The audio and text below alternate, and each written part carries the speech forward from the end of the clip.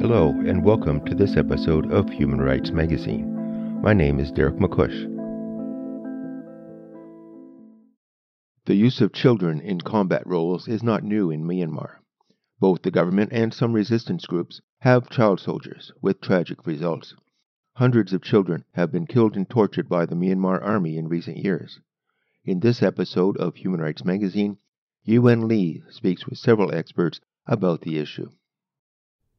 The recruitment and use of child soldiers has been a persisting problem in Myanmar, where children are often coerced, intimidated, and deceived into joining armies.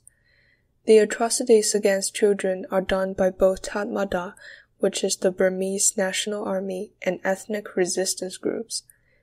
In 2002, Myanmar was listed as a country with the highest number of child soldiers by Human Rights Watch, an international non-governmental organization that focuses on human rights advocacy and research. Underage children accounted for 20% or higher of the serving soldiers that year, according to the testimonies given by ex-soldiers.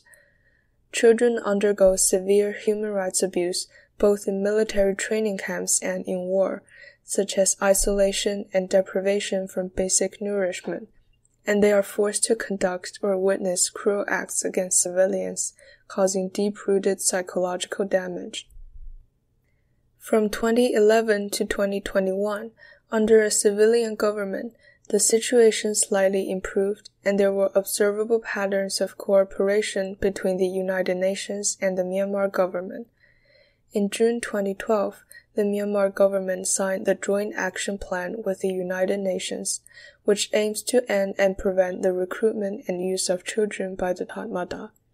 A more strict and regulated age assessment procedure was established, and responsible military directives were implemented. Eventually, 956 children were released and reintegrated. However, there were concerns regarding the large gaps between the government's promises and its actual efficacy. After the takeover of a military coup in 2021, the situation worsened as armed conflicts escalated, and the effectiveness of these agreements became questionable. Human Rights Watch contended that after the signature of the Joint Action Plan, the Myanmar government failed to address the fundamental issue, which is the system of incentives behind unlawful recruitment and the lack of accountability among the military. The UN access to armed forces for verification purposes was denied as well, and authorities sought to exempt and justify the recruitment of 16-year-olds who have completed 10 years of education. Furthermore, there are great complexity and interlinkages between the causes of the widespread recruitment of child soldiers in Myanmar. I spoke with Dr. Alexandre Pelletier, an assistant professor in the Department of Political Science at Laval University, who specializes in Southeast Asian politics. He also serves as the co-director of the Human Rights Observatory.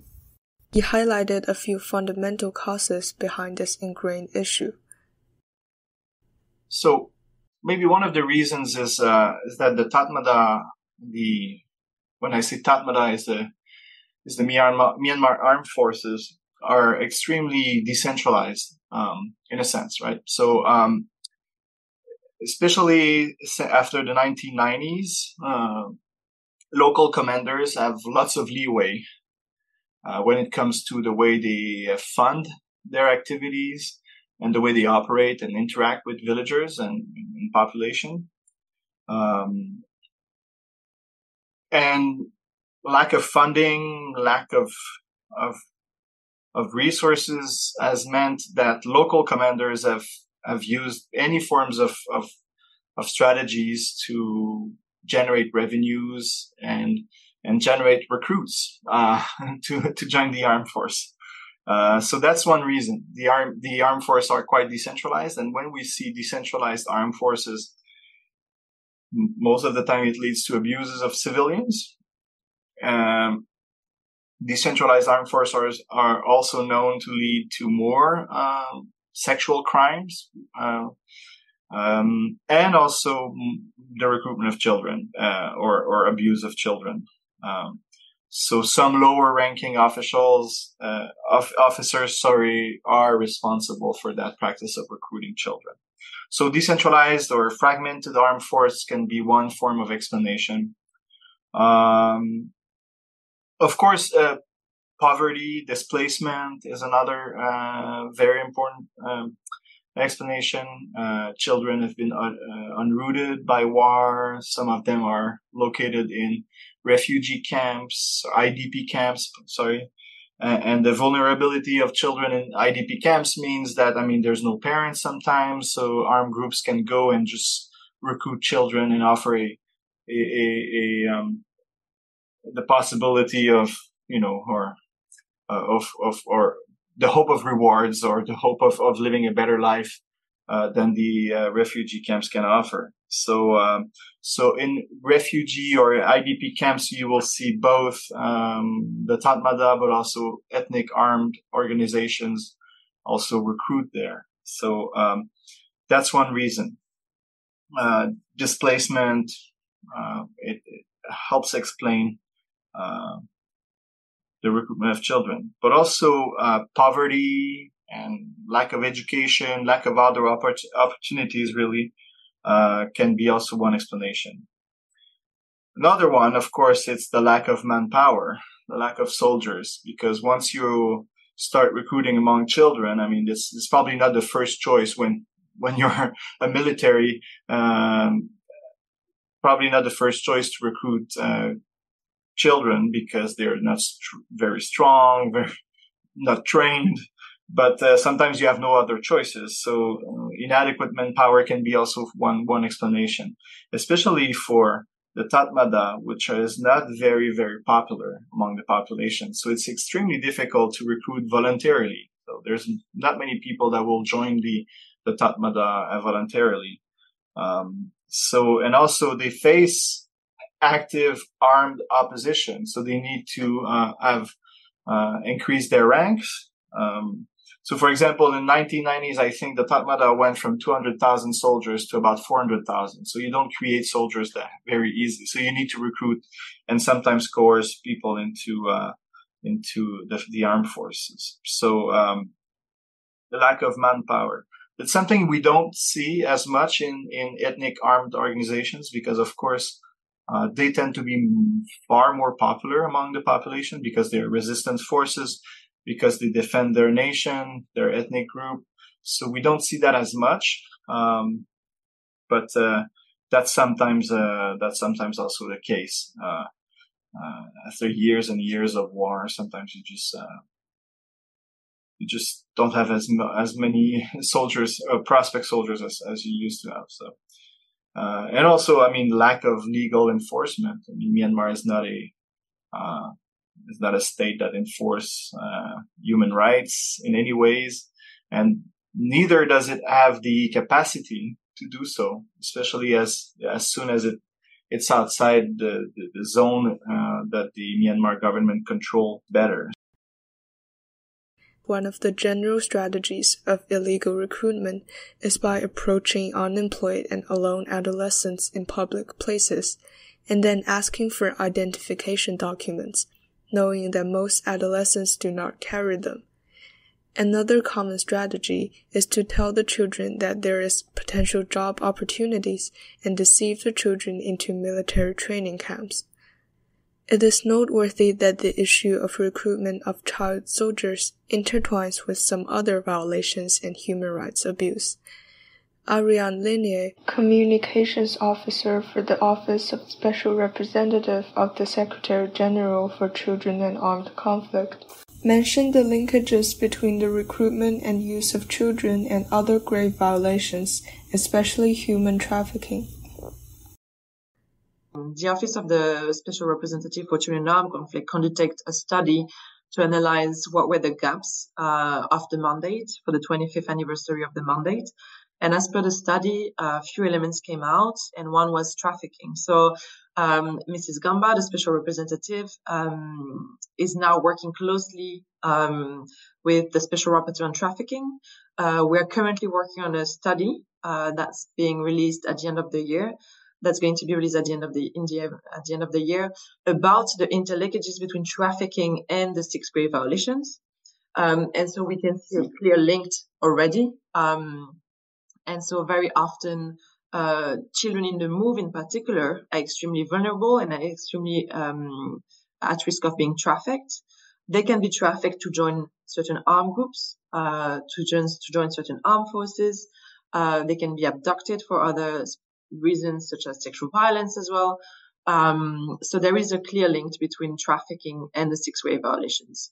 We don't have yet clear figures about how many children are being trafficked to join armed forces and armed groups, but the link between the two is clear. And I think that's very much the case when you have, as mentioned, movements of population, which is the case in Myanmar, where we have a lot of internal displaced person. So that's also a big risk. Solving the problem of recruiting child soldiers in Myanmar requires a multifaceted approach that addresses both the root causes and the immediate challenges. One way to tackle that is to break down this structure of incentive, right? But there's very little areas where we can do anything at this stage, right? There's recruitment quotas that have been put into place, and also by the military, so that's difficult. And there's pure abduction. Sometimes they will just go and take the kids, or threaten with arrest if they don't come. So that's pure. I mean, that's a very illegal, violent way of recruiting. So sometimes it almost appears as more rational for children to join rather than stand on the sideline. So that's a lot more difficult to tackle, right? As a phenomenon. So that means increasing opportunities and resources and education and revenue for children, so that they don't see this as the only options they have, right? But that's also that at this stage of the conflict, it's pretty difficult to implement.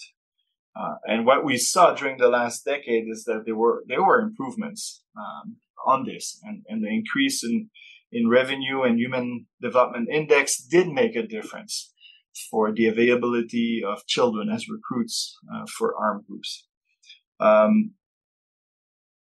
And sometimes also, I mean, recruitment of children is based on children voluntarily joining armed groups to avenge parents that were killed by the military, to avenge their village being destroyed.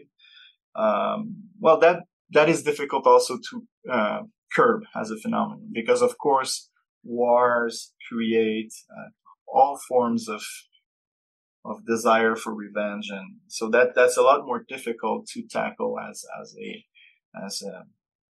a phenomenon. So techniques of recruitment ranging from coercion and abduction, which is clearly legal, that's violent means, to much more complex sources of recruitment. Well, it requires certainly a multiplicity of means to tackle that. And of course, what we saw during the last decade of reforms is that once kind of the environment was conducive to that kind of reform. Meanwhile, the UN organizations have been actively engaged in addressing the harrowing issue of child soldier recruitment in Myanmar through multifaceted initiatives and collaborative efforts. So we had regular contact, and we were able to engage with the Myanmar Armed Forces. They had a conditionality within the action plan as well to really push them not to recruit and use children anymore. Of course, since 2012, the context has evolved and has changed massively. And so we are now trying to keep the contact and to still engage with the Myanmar Armed Forces. We try to exchange letters and really engage as much as we can. The SRSG was planning on traveling to Myanmar, but unfortunately has not been able to do so as of yet. So we are really trying to continue the engagement because the SRG really believes in the engagement with parties to conflict.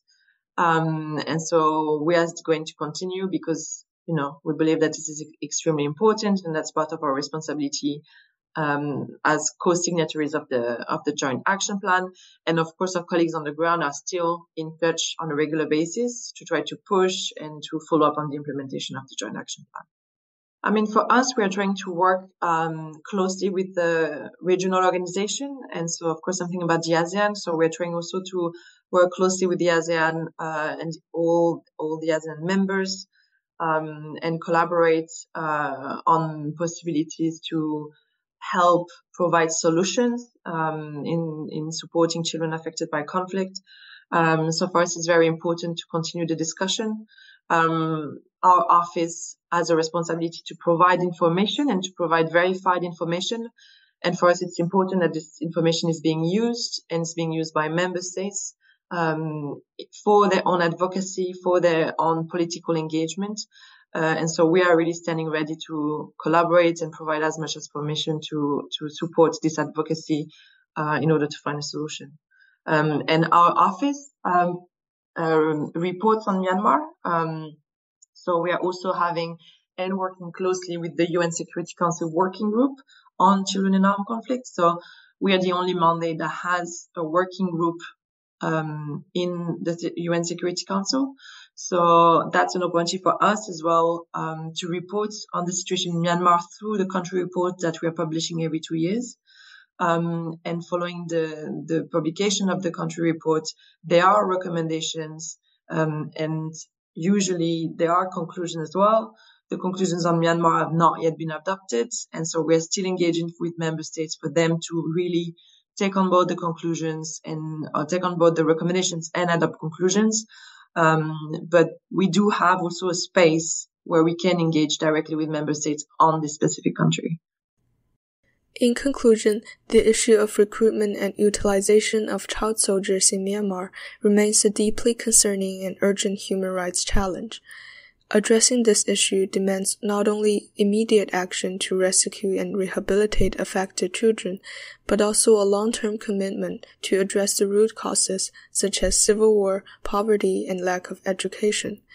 The global community must continue to apply diplomatic pressure, advocate for policy changes, and provide support to effectively end the egregious practice of recruiting child soldiers in Myanmar, safeguarding the rights and futures of its youth. Thank you for listening to this episode of Human Rights Magazine. The podcast is brought to you by the Upstream Journal.